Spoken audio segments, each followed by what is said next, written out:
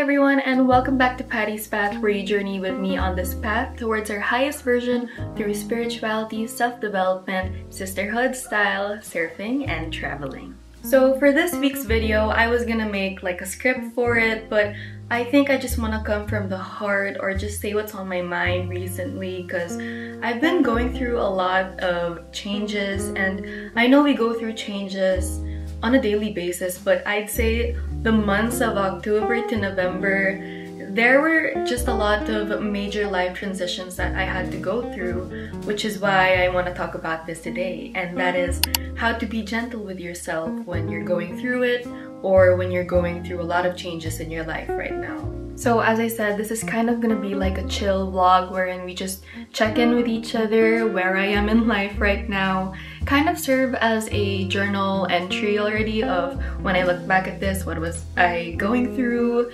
So yeah.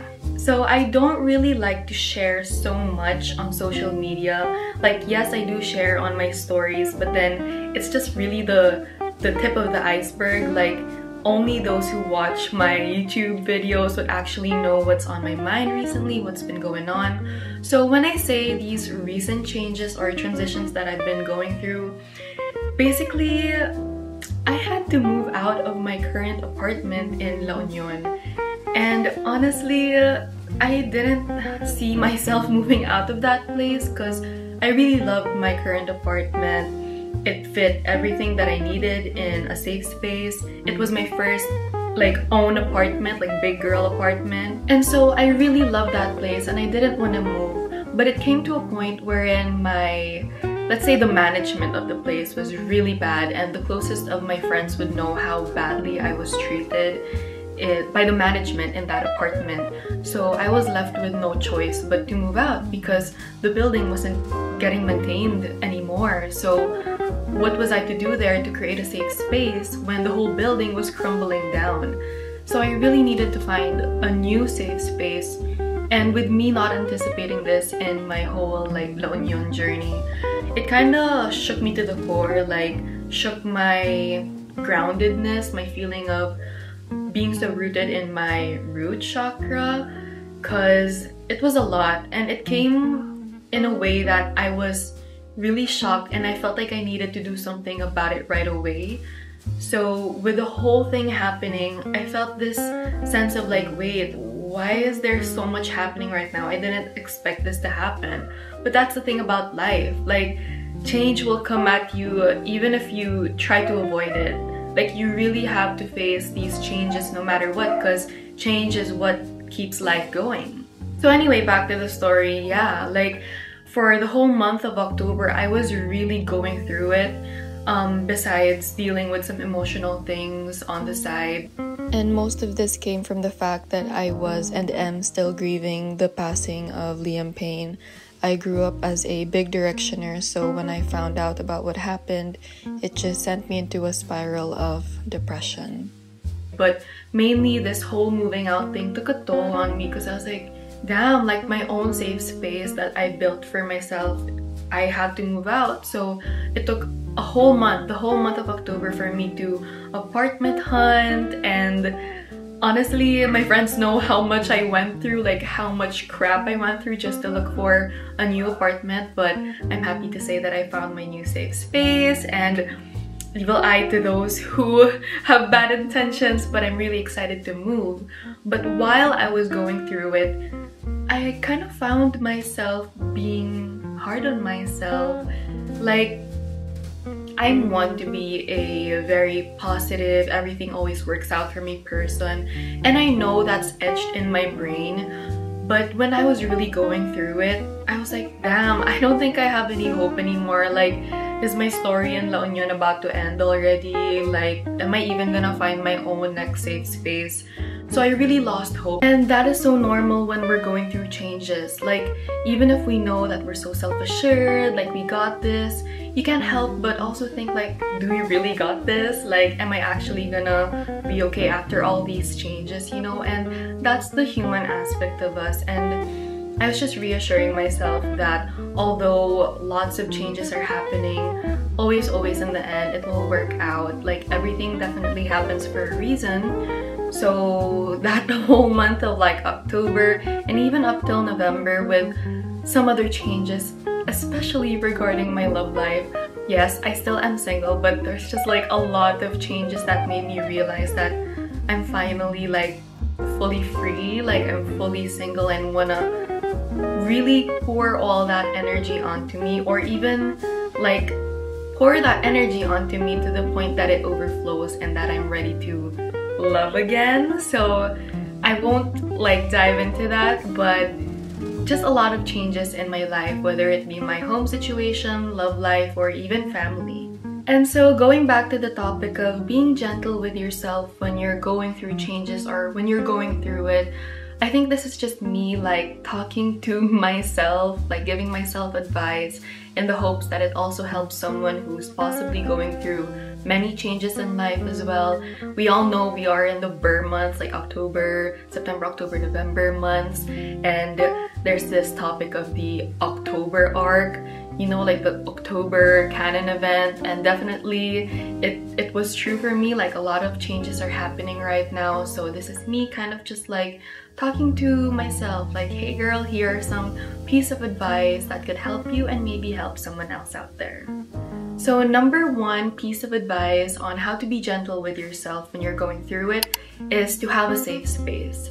So I was just talking to my company, like my team members, about this, about having a safe space and how whether it be a physical safe space or an emotional safe space when it comes to surrounding yourself with people, it's important to have a safe space because it allows you to be 100% yourself. It allows you to be vulnerable.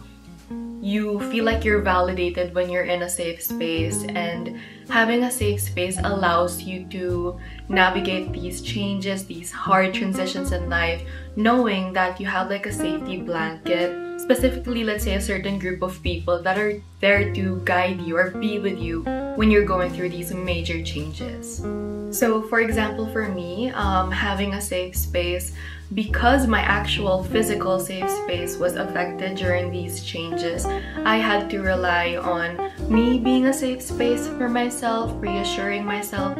But at the same time, I'm so thankful and grateful to God and the universe that I have a small circle of girls, women who uplifted me during those times that I was really down on myself, when I was trying to figure out the move out process, when I was really going through it, when I discovered that things were just badly happening with the management of my current apartment. My girls, my women, they were just there to validate my feelings, and not that I need that validation from an outside source, but they kind of felt like a karamay, which is like an ally in Filipino. Having an ally beside you makes you feel more empowered, especially when you're down in the dumps, when you're going through changes. So to recap, yes, have a safe space, whether it be people or a physical environment, so that you will feel grounded and supported and allow yourself to be vulnerable when you're going through tough times. The second piece of advice on how to be gentle with yourself when you're going through it is to be so grounded in your root chakra.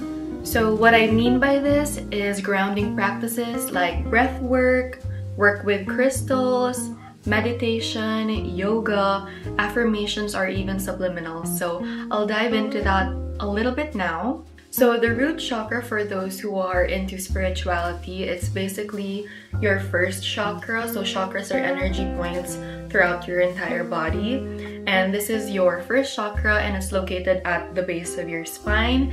And I'm just gonna read a description of your root chakra here. So the first chakra, called Muladhara, is located at the base of the spine. It means root and is associated with the earth element, linked to your ability to dig in and feel firmly rooted in your life. Its associated color is red, hence it links to the earth. This energy center is associated with your sense of security, familial relationships, and your feeling of home. When energy is flowing through the first chakra, you feel firmly grounded in yourself and the world around you. So when I say to be grounded in your root chakra, it's as if you have to work on this energy point of yours whenever you're going through changes, because you know how when you're going through changes like moving out or basically experiencing many things in life, your root chakra feels affected or it becomes blocked because you don't feel rooted in yourself, or your emotions are all over the place. You just basically don't feel within yourself. You don't feel grounded. You feel erratic maybe. And it says here you may even feel increased distractibility, rushing from one task to another, feeling lethargic, feeling symptoms of anxiety, stress, depression, feeling stuck, and the inability to take action. And honestly, yes, that was what I was feeling when I was going through it last October, when I found out that I needed to move out because I was just not being treated well. There were days when I was like, do I even have the motivation to do anything when I know my root chakra is affected right now and my sense of groundedness is so affected? So it was very evident that my root chakra was affected at that time. So what do you do when your root chakra is affected? As I mentioned, you can practice grounding practices like yoga, meditation, breath work, affirmations, subliminals, and the like. And honestly, most of the ones that I mentioned are for spiritual people or those who would want to try that, and I do encourage you to try that. But whatever a grounding practice may be for you, try it out. Maybe it could be journaling for you, or talking to a friend, or making a little nook or corner wherever you are just to make you feel at home. Anything that makes you feel at home, I recommend that you try it. So going back to the breath work, working with crystals, meditation, yoga, and affirmations, these are what I do. I can link some videos for some good breath work and meditation videos down below in the description box for you to check out. These videos have helped me so much, and I hope it can help you too if you're going through so many changes right now. Yoga also helps because it means being attuned to your body and what it's feeling right now, feeling grounded in your own, human body. So yoga definitely helps. And this little last piece of advice for this topic is the affirmations and subliminals. So if you're a close friend of mine, you would know that subliminals and affirmations have been my secret tools to get me through the past, I'd say, years. Like, for me, believing in these subliminals really helped me, and I can link some again down below for grounding subliminals, but they've helped me throughout times that I felt really ungrounded. Affirmations as well really help. So affirmations are basically words, phrases, or sentences you can say to yourself to affirm yourself that, for example, I am safe, I am grounded, I am able to make a home wherever I go, stuff like that. So it's basically like giving yourself the reassurance using the right words and phrases.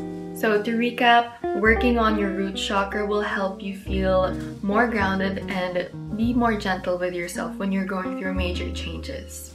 So the third and last piece of advice is the art of detachment. And what this basically means is remember that this is all just a human experience. And I've mentioned this quote before in one of my old videos, but I want to reiterate it again because it's so important to remind yourself this, which is we are not human beings having a spiritual experience.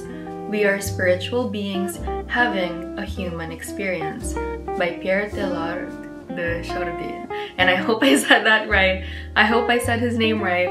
It's French, I believe. I'm not sure. But basically, this quote is telling us that let go of your attachments to worldly things. Like, let's say with me, my attachment to my current apartment, it was really strong. I mean, I really love that place. But for me to remind myself that this is all a human experience, nothing really belongs to me.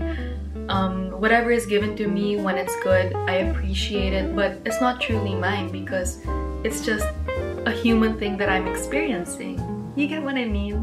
So yes, the art of detachment. Basically, let's say you're going through a breakup and you have a strong attachment to another person, and that's so understandable because you are human. We are made, evolutionally made to make attachments with other humans, but at the same time, when you know it's not meant for you, you just have to detach and thank it for what it was, but let go of it to make space for more blessings to come in your life. And I think that's something that really resonated with me, especially with my love life. But yes, the art of detachment. Nothing is truly yours. If it's good, let it come in, and when it leaves, allow it to, because this is all just the game of life. And you know, holding on to things, whether it be good or you just have a strong attachment to it, even if it's toxic, it's not gonna allow you to change and be a better version or the highest version of yourself. You know, keeping these attachments, it's understandable as humans, but allowing yourself to detach, let go without ego, and just allow these changes to pass through you, happen to you, it makes you become a better version of yourself. It makes you evolve, you know, because holding on to things, people, situations, places, it's just gonna allow you to keep repeating cycles. But if you let go of it, it allows you to evolve. You know, it's either you repeat or evolve. And who wouldn't want to evolve into a better version of themselves, right? So yes, that's a way of being gentle to yourself, just allowing for things to happen and not having so much attachments, remembering that this is all a human experience and everything will truly work out. You just have to believe that what's meant for you will not miss you, and remember that the universe, God, they always have your back. And so to end this video, here are some affirmations that I tell myself, and maybe you might want to hear it too. So here we go. I honor my feelings and give myself the time I need to adjust. It's okay to take things one step at a time. I don't need to have it all figured out. I trust in my ability to grow and adapt even when change feels overwhelming. I am deserving of compassion and understanding, especially during times of transition. I am patient with myself as I navigate this new chapter of my life. I allow myself the space to feel and heal, knowing that change is part of my journey. I embrace uncertainty with kindness, knowing that everything unfolds in its own time. I release self-judgment and replace it with gentle self-acceptance. I am resilient, and each day I am becoming stronger in handling life's changes. And last, I am learning to trust the process even when it feels difficult or uncomfortable. And that brings us to the end of our video. Thank you so much for being here. Yeah, I think this is just a message to myself too, and to you who's watching, that just remember everything will work out. The universe and God have your back, and what's meant for you will not miss you, okay? So I hope you have a good day. Thank you for watching this video. If you like this type of content, give a like below, subscribe to my YouTube channel, and that's it. I'll see you in the next one. Bye!